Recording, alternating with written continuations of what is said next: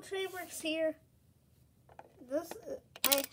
I don't know if I've showed you this figure before.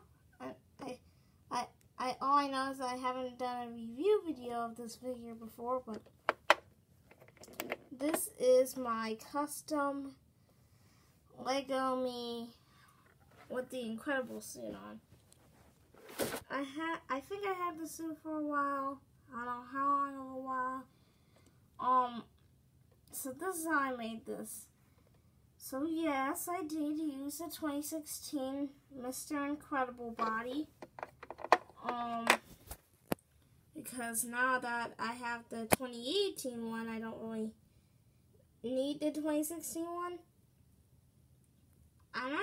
Okay, maybe I'll do a comparison video. I like comparison videos.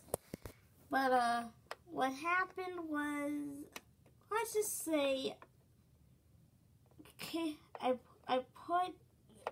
asked K-Brix if I could put the Lego Mr. Incredible, in there from 2016.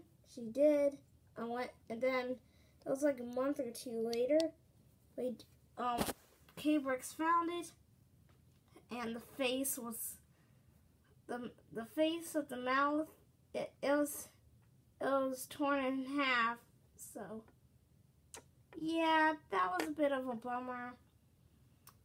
So I can't do a comparison video, even though I liked taking pictures of them both together.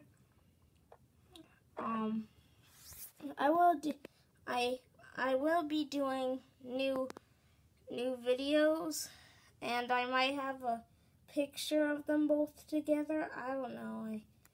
So many stuff that I have to do on this YouTube channel, and that's why I'm losing it. Anyway, this is the Iron Man from Mighty Micros. Those are the legs I used.